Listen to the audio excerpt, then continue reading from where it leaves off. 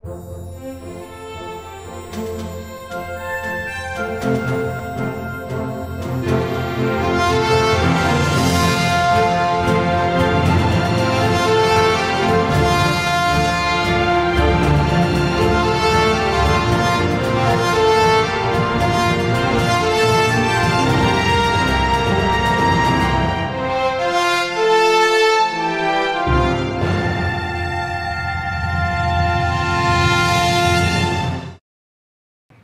my name is Eddie Hazzard. And I'm Shreela Goel. And we're here today at the San Francisco Palace of Fine Arts, and we're going to talk to you about a new show called It's an Amazing World. Shreela's traveled all over the world to some beautiful, interesting spots. And today, Shreela, tell us, what are we going to talk about? We're talking about my travels in different parts of the world. Uh-huh. And I'm going to share pictures with you. Beautiful. Of places I've been to. Uh-huh. Turkey, Europe, the British Isles, Russia, Wow. Scandinavia. I love it. Egypt. Wow. And a lot of places in Asia. Man. So we're on for a good trip, I suppose, around the world as I show you different episodes that'll come up. And what is today's show we're going to talk about? Well, today we're going to talk about the palaces in Europe that were influenced by the Palace of Versailles. Ah. And there are several that try to mimic the architecture of the Palace of Versailles. Beautiful, beautiful. Well, I can't wait, Shreela. So sit back, relax, ladies and gentlemen, and enjoy the show.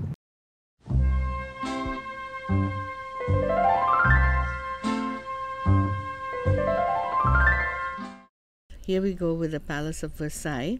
Okay. As I said, it was done in Baroque style. It has got colossal murals. It's beautiful. Monumental statues, and an immense collection of fine furniture inside the palace. Uh-huh. It began as a hunting lodge of Louis XIII, and then his son, Louis XIV, transformed it from the mid to 1600s onward and built onto the palace that we know today. Wow. It is now the symbol of classical French art. It's so beautiful. So here are some views of the Palace of Versailles. Uh-huh.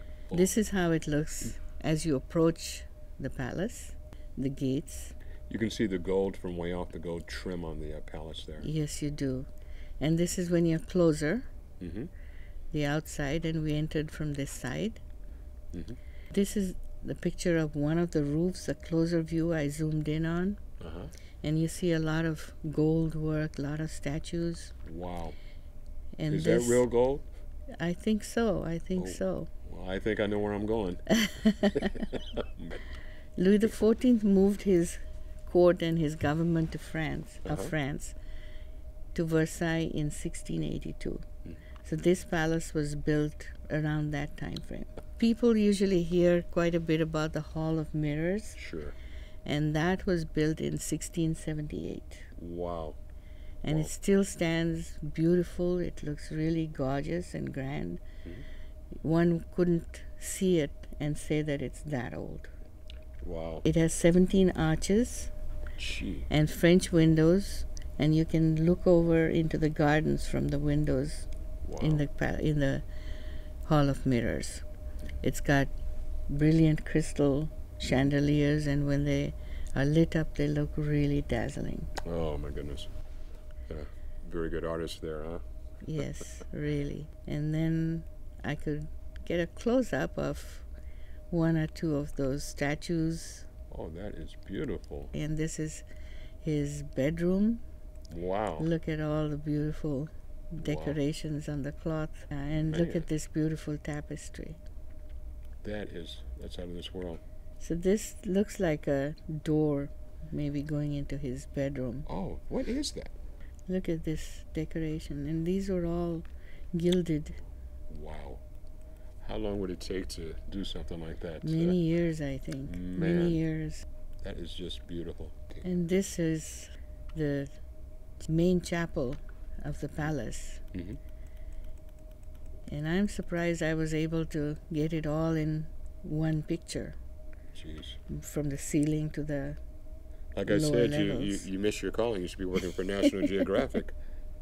And these are pictures that were taken many, many years ago, even before the time of digital photography. And they're beautiful. So you never knew how the pictures were going to come out until you got the films developed. I can testify to that. So more of that interior of the Palace of Versailles. Oh, who's this guy posing? This is Napoleon Bonaparte. Oh, at his younger age, huh? Yeah.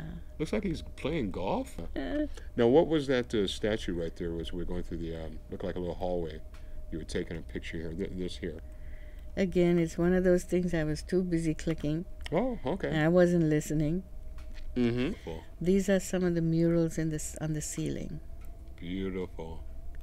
They couldn't get Leonardo da Vinci, could they? I don't think so. No, I don't think so either. No, he went, oh man. Now this I tried to take the whole ceiling the best as I could. Did an excellent job.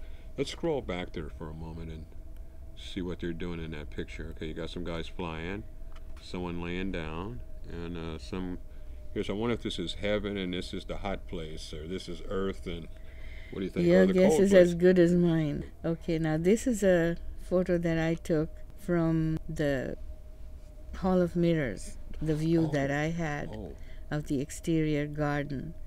And this was commissioned to Andre de Norti in 1661 by Louis XIV. Boy, man. And all this work of the landscaping outdoors and the interior of the palace was happening in parallel. Amazing. Now this one is Peterhof. You want to tell us a little bit about this one? Yes, Peterhof is in Russia, and that too was influenced by the Palace of Versailles. Amazing. It's got a lot of outside beautiful fountains and sculptures that you all enjoy watching.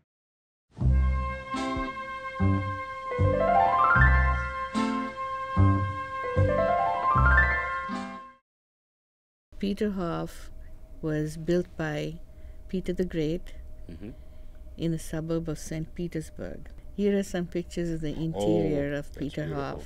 That's beautiful. This is the throne room.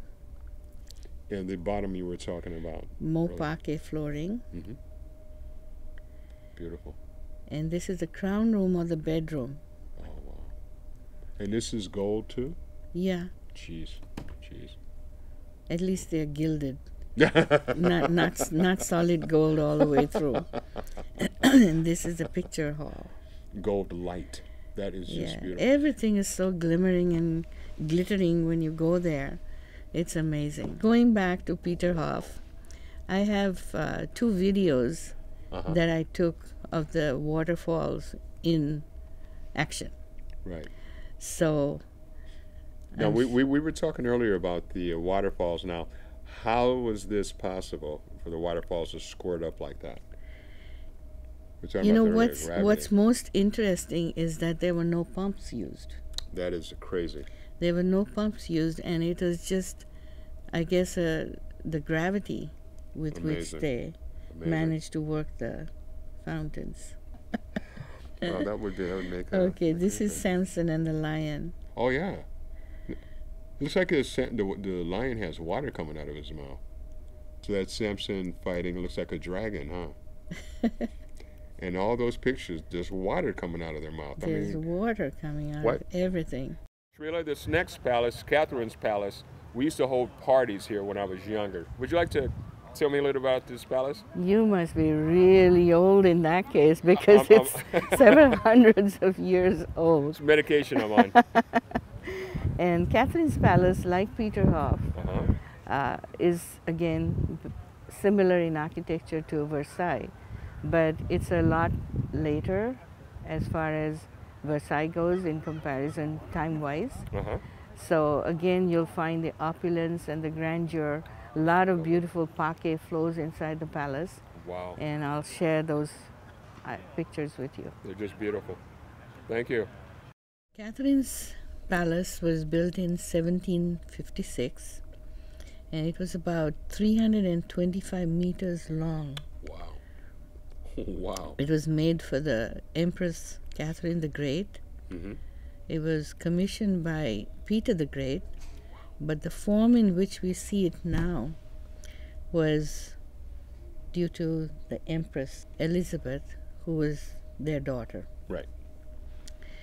The chief architect here was Bartholomew Rostelli. Did she change it to her own style, the daughter, or just... Yeah, I think the daughter changed it and made it more grand looking. I see. And I think I read somewhere that the Catherine the Great was not in favor of such ornate palace, but she got it anyway because it was her daughter's choice, I suppose. Mama was weak. So here are some pictures of the Catherine's palace. And who are these guys here? What is this? These are some musicians who greeted us by the gate, and this gate is all golden colored. Oh, that is beautiful. They played when you came in the gate? When we entered. Oh, wow. I don't know whether it was something arranged specially for our tour group, or whether this is a general welcome to everyone. But I guess we went in just at opening time. Wow. And so that's what we saw. What I also learned is that about 100 kilograms of gold oh my goodness was used for all the gilding work in the stucco facade and the numerous statues that I saw on the roof. Wow. That is just beautiful. And here's this is nice. Some of the exterior views. It almost looks like almost like Turkish kind of design. Yes, I thought that too, but then a lot of Russian palaces or cathedrals have the onion dome. Right. And so I don't know whether it has some Muslim or Mughal influence or not. But a lot of the palaces and structures you see in India do have that Mughal influence. Amazing. Right. And what is this here? More of the outside. Now, what is this? Is this flowers? Or is that just like a I think this part here probably was grass. It's been a while, so I don't remember exactly. Just beautiful, the beauty. That keeps people coming to wherever your country is, the beauty of what you're showing the people. Exactly. This is what we're about. These kinds of things are very difficult to find all over the world. Oh my goodness. And you have to go to Russia to see these kinds of palaces. The style of architecture is Rococo. It's a late 18th century artistic movement, sort of developing beyond Baroque, where the Baroque architecture was very symmetrical. Rococo remained just as ornate, but there was an asymmetric design involved there. It's beautiful. And they used a lot of pastel colors, light blue, cream, and they still had the curves and the richness of Baroque, but there's that little difference of asymmetry, and there was a lot of tapestry and beautiful wall painting. One of the things that they insisted on when we were entering the palace was that we wear overshoes. There's so much of parquet work that's there inside the palace, beautiful woodwork on the floors, that we're not allowed to step on them with our shoes. So we all had to wear overshoes. Over your shoes. Can you get athlete's foot from that? Wearing overshoes? I don't know. No, you had your own shoes, and then you wore the shoes over your shoes. Oh, that's good. Well, maybe it was a strong, I don't know. They were really thick plastic. Wow. And this is the Rococo staircase. Wow. That you enter the whole palace with to go up to the other rooms. That is beautiful. And what is it? Is that marble, or what is it made out of? I think it's marble. Marble, yeah. That is. Man. If you're going to do it right. Yeah. That's what I say. If you're going to do it right, man. Okay, now the next picture I have is the Grand Hall, or the Hall of Lights. It's about 1,000 square meters. Wow. And it is taking the whole width of the palace. Gee. So you have a view of the garden on both sides. Oh, that is just beautiful. Look at the elaborate parquet flooring. Oh, my goodness. And as you can see, it's empty because no one was allowed to step on it other than the part that they had cordoned off. And they had overshoes, whoever We stepped had on it. overshoes. Here we go. These are the pictures I like. How those guys were able to take the pictures laying on And their how back. exactly? That's what I don't know. Laying on your back doing that. I think Michelangelo, he did the painting problem. in the Sistine Chapel, Wound up with back lying on problems. his back. This is the beautiful amber room. Oh, that is beautiful. Now this is all amber in there, right? It's all amber, I'm told. Beautiful. That, Now, you know how much that costs? I wouldn't know the difference if it were not amber. When you get real close to amber, you have to see if there's any insects in there. You know, like in Jurassic Park. I've seen jewelry with little insects in it, Yeah. but over here I didn't know much about insects being in the amber, so I never looked. That is beautiful. Was anyone allowed to walk in that room there? We were just, like I said, we were behind the cord. Even that, my goodness. My goodness. Every room, we were watched. We were really being watched that Wow. we don't step out of bounds. Mm. Well, I think they were looking to make sure nobody took something there that Right. wasn't there. Exactly. Not only that, and if you sat on it, and if people kept sitting on chairs and things like that, they'll wear off. So these are ancient things, and that's why they have to It preserve lasts a long them. time. What is This I think is a fireplace, a heater, and this has delf tiling. Wow. Shreela, this next one, Linderhof in Germany, is a beautiful castle. Tell me a little bit more about this castle. Now the Palace of Linderhof is a lot smaller, A palace. than the ones we saw in Russia Uh-huh. and even Versailles. King Ludwig, who constructed it, was very fond of the king that made Palace of Versailles. He liked the design. He idolized him. Oh, And so this is a miniature Palace of Versailles. amazing. Yeah. Did they ever meet?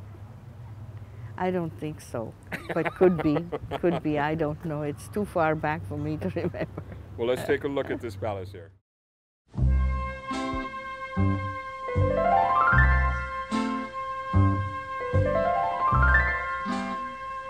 And now I'd like to talk about a very small German castle in comparison to the other two that I showed you. This was also influenced or inspired by the Palace of Versailles.